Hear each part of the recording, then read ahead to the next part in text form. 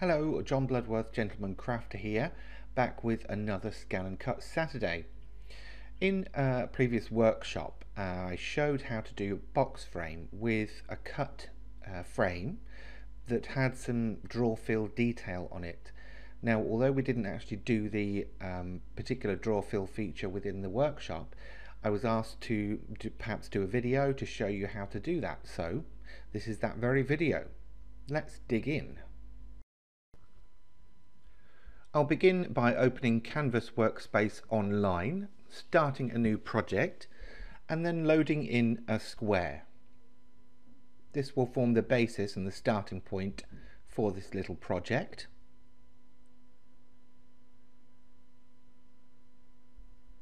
I'm going to open the Properties dialog box and close down the Shapes palette. This is because I'm going to use the Properties dialog box a lot. I'm just typing in the measurements of an A6 card here, that's UK A6. You can of course make this any particular size you like. And this is the actual full size of the card front or the project that you're doing.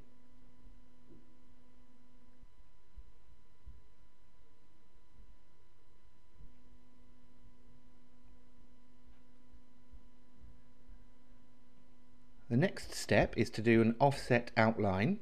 And I'm just going to do it at 2 millimeters, going inwards, delete the original shape and use the corner type of bevel. This gives me my starting point for the actual design of drawing and cutting the frame.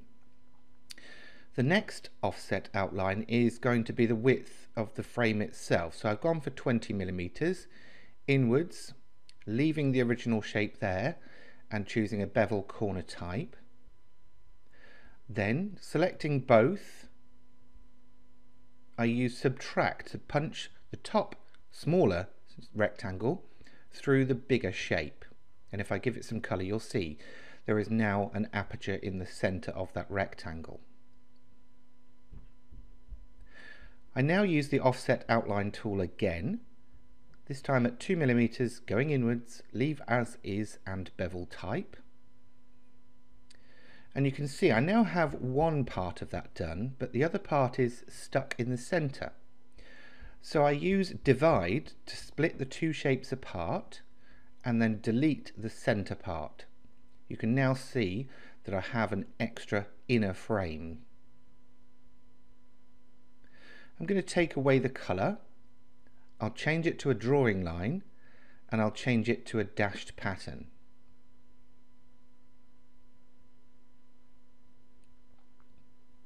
I'm going to repeat the offset outline process again, this time using the inner frame and the settings that you see here.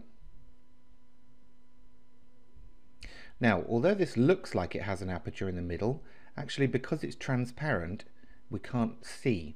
So I use the divide feature again, click in the middle and press backspace or delete.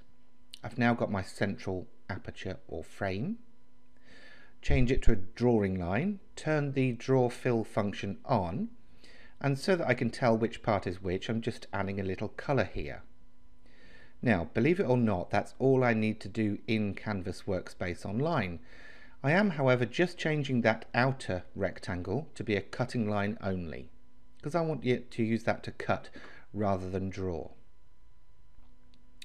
Just for a closer look on the edges there, you can see now that I have an inner and outer cut edge, which I'll make red so that it will distinguish it from the rest. I then have the inner dash lines and then the central draw fill function, which obviously will choose the pattern on our machines instead of in Canvas Workspace Online. So in order to get it to your machine, just give it a name. You can of course save it if you would like to make sure you've got a copy always available online. However, to get it to the machine we'll download, and you'll download according to your machine's setup. So if you've got Wi-Fi you can use that. If you prefer to use the USB method, you can right click and save link as.